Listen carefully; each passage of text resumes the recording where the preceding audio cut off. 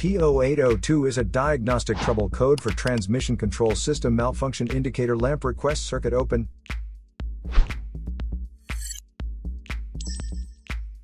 Under this circumstance, stop driving and repair your vehicle immediately. It means that there is an anomaly detected within the automatic transmission control system. If you want to fix car problems, check out the videos here.